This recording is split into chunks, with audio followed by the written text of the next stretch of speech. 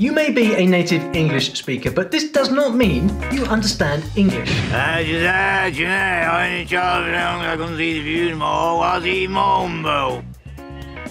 Told you, I found 11 mighty confusing English dialects to test your skills. First, try to guess the country, then guess the dialect. And if you get it right, you can brag in the comments, but you probably won't. We're going to nationalise them, that will be the end of all the work. There'll be no good shepherds left either. It's not the young men that'll not go. They wouldn't give them a decent living to get out there. If you know what a butterloggy is, well, then you might know this dialect. It has the same roots as Scots, and they were once part of the same kingdom. So while most English accents were influenced by the Saxons, this English was shaped by the Angles. Now, I'm talking about Northumbrian English. The Angles lived mostly in present-day Denmark, and the first time the Vikings invaded England, well, it was right here. So are there some shared Scandinavian words? Well, these words here are Old Norse, so you tell me. Northumbrian has a few varieties. I think the shop one is in the business one is what you do well, but there's more park. There's less parking spots, there's more people having to park. And even if you have no idea what he just said, you might know about a more famous version, Geordie. Geordie has its own special character. And Corbier Creels, this must be Northumberland like this. Even in the 1500s, the London elite thought that this was the strangest accent. And what is a butterloggy? Well, it comes from a Viking word and it means a butterfly. And what about if you're calling someone, they say you're telling someone, come over here. Hey, bring your ass here, boy. No, Come here, boy. Come here, boy. Come now. Come now. Yeah, come on here, just come on. Now, if you know this one straight away, then I will be impressed. I will, but I think you need a bit more. We're gonna do a one-night camp somewhere up Madamas or Blanchishes. We're not sure yet. We're gonna check the sea state conditions, and once we get up there, we're gonna see what beaches look the best. Take me on the rocks. Gonna see if I cast. Look at them beating up on the inside. Woo. The indigenous Arawak people called it the land of the hummingbird, and this lovely English dialect is known for its sing-song sound. Many pirates came ashore to bank their booty over the years, including a certain Englishman who came looking for the mysterious El Dorado, the city of gold. It's been in Spanish, French, and British hands, and they say that by 1814, this island changed hands 31 times. That's right, I am talking about Trinidad, the one with the twin. The island is extremely diverse. African slaves were brought here from other colonies. Immigrant workers were French, German, Chinese, Portuguese, African American, even Venezuelan. And then huge numbers also arrived from India. The first Creole language in Trinidad was actually French, but within a few generations, they were all speaking English Creole. For this video, I'm going to try to do it a little straight Trini. I think you want me to do it a little straight Trini or 100% Trini, like if I'm talking to my mother kind of Trini or my brother kind of Trini. So you have an accent. You who watching this, you have an accent. I have an accent. Everybody have an accent. What kind of stupid question is that? Yes, everyone has an accent. Nowadays, they speak both Creole and standard Trinidadian English, and it's been the official language since 1823. To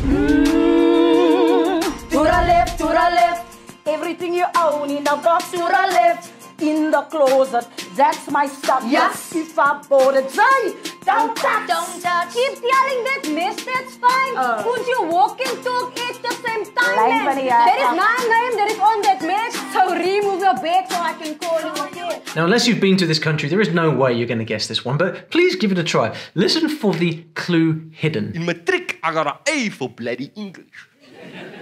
Okay, I got a C, but still. When I went to America, no one bloody understood me. I'm here on Table Mountain, among the most diverse. South Africa has many different English accents, but none are as divergent as that of the Cape-coloured community, especially from an area known as the Cape Flats. Matter of fact, even South Africans have a hard time following Cape Flats English if they didn't grow up in Cape Town, and sometimes even if they did. What? What's the name of the movie? Trankies. Trankies. No, Trankies. Trankies. What's the name? Trankies. No, I told you Trankies. Trankies. Tell me again. I told you, take a kiss. It's an incredibly colourful way of speaking, heavily influenced by Afrikaans, specifically Cape Flats Afrikaans. This dialect has roots in the 19th century working class residential areas in inner city Cape Town. One interesting feature is the double negative, as is I didn't see nothing. That's straight out of Afrikaans. As for this video, well, it's straight out of story learning, and if you like it and want to know more, please let me know. You know what to do. Yeah, Dad and all of, well, Dad and them was raised here around here, and we was up the road there a little ways where Dad went in when he got married. We was all raised up there, but this is Grandma's and Dad's old house place. We on by the water gap. Hastily getting about this time late in the evening, getting dark. Wouldn't you just love to hear that whole story? I have a feeling that even if you couldn't quite get him, you'll recognise his accent. And if you fancy a sort of Scottish-Irish flavoured Elizabethan English, well, better move down to the Smoky Mountains. Appalachian English is full of wonderful vintage sayings, but the best part is certain words and phrases still have the same meanings that they did hundreds of years ago. For example, I don't care to really means, sure, I'd be happy to. And you know what? It was once the high-ranking nobles of England and Scotland who spoke this way. I heard a big clap of thunder and then it commenced to raining. I've been working on this and I'm having a little bit of a trouble, and as you can see, it's still side-goggling. The mountains of Appalachia were once a haven for mostly Scots-Irish immigrants who wanted to escape colonial rule in America. And down here, they were pretty isolated from mainstream American life for many generations, so they kept those old speech forms. There were Native American and Africans here too, and they all blended together to become something quite unique. They say weird things like this, all the way from medieval Ireland. And something all the way from Storyland is, well, this video, of course. So if you like what you see, please click these 3 buttons right here. Much obliged. Don't so cast one. Uncle going very fast already, you know. I'm going faster and Scarlet government catch me, Government very vigilant and always watching. Welcome to a very multicultural part of the world. It's been this way for hundreds of years, and in our great-grandparents' time, people who lived here were still saying things like thee and thou art. It's a country with numerous languages, and in village life back in the day, this was a problem. See, people made a living buying and selling, and it's hard to buy and sell when you can't understand each other. The dialect I'm talking about is Singaporean English. I think Singapore accent is quite like sharp, like like instead of like very like It depends on like how they speak, because sometimes you can tell if it's natural or it's those exaggerated types. Let's say halfway like in their teenage years they decide like, okay lah, I want to speak with Angmo accent, and then You'll probably understand the standard version, but the informal version, Singlish, has been a phenomenon since the 1970s. It has its own unique grammatical structure, and the idea is to use as few sounds as possible to get the message across. In other words, Singapore English is very, very efficient. Yes, of course. That shouldn't be a problem in the slightest. In fact, I'll be more than happy to do it. Becomes can. The intonation and sentence structure are influenced by various local dialects of Chinese. The thing is, for most of Singapore's colonial history, English was a minority language that only the elite used, but after independence in 1965, English became an essential bridge. Kids learned standard Singapore English at school, but it's completely normal to speak Singlish, and the average Singaporean sees it as a real part of their identity, so yes, it's very, very relevant. Look pon the guy there. Now you know what this one is. It is a land where English-speaking pirates once ran riot, and the main port became known as the wealthiest and wickedest city in the world. Waking up, feel water and waking up. Right through the house, through the bathroom, through every door, kitchen door, every door. The first people in Jamaica were the Arawaks, who arrived in canoes from South America about 2,500 years ago. Next came the Spanish and then the English, and both brought slaves that they'd captured in Africa. Also, 2,000 Irish girls and guys were kidnapped and sent to Jamaica, and more came escaping the wars in Ireland. These Irish workers taught English to the Africans, and a pidgin language was born. Meanwhile, a lot of Africans and Arawaks escaped and fled to the mountains, where their own language developed, Jamaican patois. Now, patois isn't actually considered a dialect of English. It has too many loan words, mostly African. But Jamaicans also speak standard English. I'm not saying this and saying that because of money, you know. Yeah. It's just because the people need me and they appreciate coming around me, you know. Yeah. So I'm not doing it like Babylon people say, I want to make more money. I'm just expand because the people want the space, so I'm gonna make the space bigger. That people can come and enjoy themselves, okay? Jamaican English has quite a bit of American in it these days, but thank goodness, still tons of patois expressions. Well, I suppose take after her now, the little sourpuss going after you. It's not good to hear about, no. Yeah, it's good seeing you, boy. Let's go for a beer sometime now. Yes, for sure. Looks up in phone book now. Yes, take care, old man. Take care, my son. If you guessed Irish, you're wrong. It was one of the first areas of the New World that Europeans discovered. First came the Vikings in 1000 AD, then fishermen and explorers, and from 1630 on, settlers came with all these language and dialects. And of course, there were indigenous languages too. We're talking about a dialect called Newfoundland English. We're on a bit of an hiatus from Thor. She's gone back to Alberta for a couple of weeks, and I'm at Abergrease with my father for a couple of weeks when my sister's gone away up to Labrador. But now we're going to be back at it again soon, so make sure you get your Vex passports like and get out and see the shows, you know, have a laugh, buy a few tickets free. Newfoundland is an island off Canada, a cold place. Most of the brave early immigrants who stayed were from southwest England and southeast Ireland, and they lived here in isolation for a very long time. The British colony only became part of Canada in 1949, so you weren't imagining it, they really do speak differently from the rest of Canada. Today's Newfoundlanders,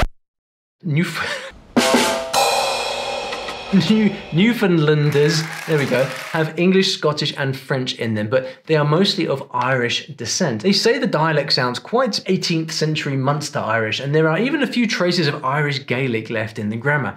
Pretty interesting, huh? And if you like language stories like this, especially if you're keen on learning a new language yourself, you might find my method of teaching and learning languages really quite fun. See, I use stories to teach languages, and my students all around the world, well, they really like it. If you want to check it out, maybe see if you like the method, take a look in at the link in the description. I've left you something free called the StoryLearning Kit. It has a bunch of goodies that show you exactly how to learn languages through stories. Now, after that tongue twister, where exactly were we?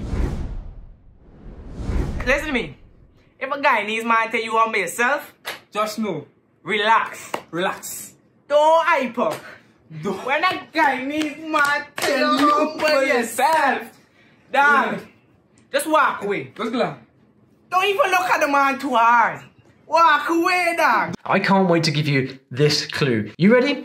It's the only English-speaking country on an entire continent. What could it be? Once me put no ring on your finger, me got no reason to be vexed. I could pull aside, we can have a conversation to be a trio of God. Ain't got no reason for you being out on a date with somebody or announcing and we're in a relationship. It's known as the land of many waters, and it's a sovereign state on the north coast of South America. That's culturally part of the English Caribbean, and it shares the same legacy with these countries. Yes, Guyana to the world! Yep, this is Guyana, and a multicultural country it is. Once upon a time in the 17th century, there were 3 Dutch colonies in Guyana, and each had its own Creole version of Dutch, mixed with a West African language called Kalabari. But many different colonial powers have fought over Guyana, so historically they've been exposed to various cultures and languages. Let me take you back to the gold shot, flying high in the sky, let the whole world see, let the whole world see, let the whole world see. Green, red, yellow, black and white's a place to be. In the 19th century, it was a British colony called British Guyana. More slaves came from West Africa and Barbados, and the inevitable pidgin language was formed. Mostly English words with sounds and features of African language. There was a little mixing with the Dutch Creoles, but not much because those were already dying out by that point. Later on, a ton of indentured workers arrived from India, and this brought a completely new language influence. Guyana has been independent now since 1966, but English is still the official language. Locals call their dialect Creolese or Guyanese, and it ranges from standard English to a much broader Creole. As for the indigenous tribes, they were never wiped out here, luckily, and if you wander into the interior, you might even hear these influences. Craig Newton. I just put down to Royal Edinburgh College to help get the job. There's too much discrimination in this town, man. Because they're both schools, right? And we're all in this together. And I wanted to put across the general idea rather than the details. Like, people get all hung up on details. Like, what school did I go to? How many O grades did I get? Could be like 6, could be none. It's not important. What is important is that I am, yes? Here's a dialect with a famous history. The people who've lived here for centuries have ancestors who are Celts, Vikings, and Anglo-Saxons. So where are we now? We are in Glasgow, Scotland. Can I just ask, first of all, what you were doing there? I've been through this, right? I wasn't even meant to be there, right? I was a starter. I mean, only meant to be on Saturday, right? But a big babies are shouting, the text and all the, it wasn't a text, I was like, you know, what's up? So you understood every word of that, didn't you?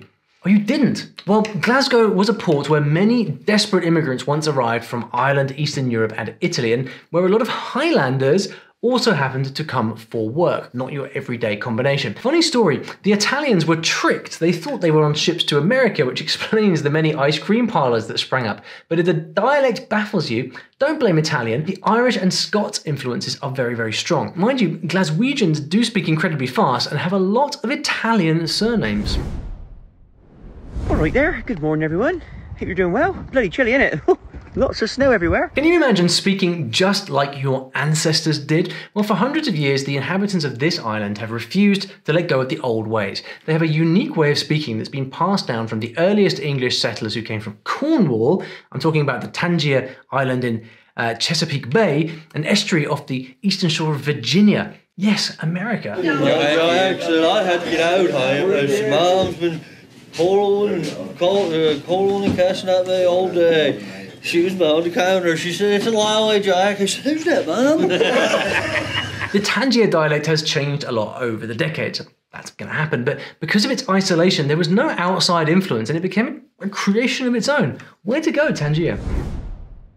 Can I get a French fry hot? I like it for the bean and oil. Okay, can I get the small children meal? The children meal.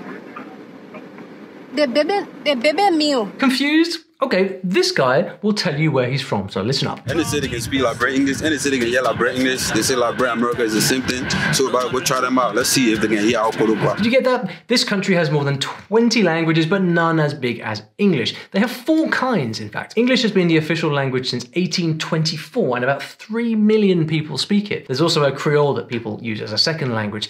I am talking about Liberia. Liberia's in West Africa, and it has the fastest growing population in the world. So today, when you are dressed up fine like me, and you are zooting your goat watching auto tuning, people will look at you and say, "My man, you want to kill Blade?" Hey! That's why they say when Blade see Blade run, because Blade don't want to die. He don't want to see anybody dressed better than him. Before the 21st century, they simply called all the dialects English, but nowadays they call them colloqua. So why all the varieties? Well, in the 19th century, Liberia had a pidgin English called crew that sailors and migrant workers spoke. They pick it up at sea. But then 16,000 African American immigrants sailed to Liberia, and obviously they couldn't speak the local languages. If you never ate pankana, you never ate tabagi flour saw, you're not going to understand nothing I'm saying right now. So their descendants are the ones who speak Liberian settler English, which still has some archaic American expressions. Settler English then influenced colloqua. You still with me here? Well, anyway, later there was a 14-year civil war in Liberia, and believe me, it was a strong motivator to find a common language. One cool thing Liberians do is they speak with suffixes to convey their emotion, good or bad. They say "oh" after everything. They say "oh" after everything. Like, "come let you, my man, we're going, oh. Where are you going, oh? My man, how you feeling, oh?" If you ask me, Liberians sound pretty cool. Truth time. How many did you guess right from the very first clip? Come on, tell me the truth. And how many did you guess with the clues? Let me know in the comments how many you got. And now, it is time for something completely different with this next video.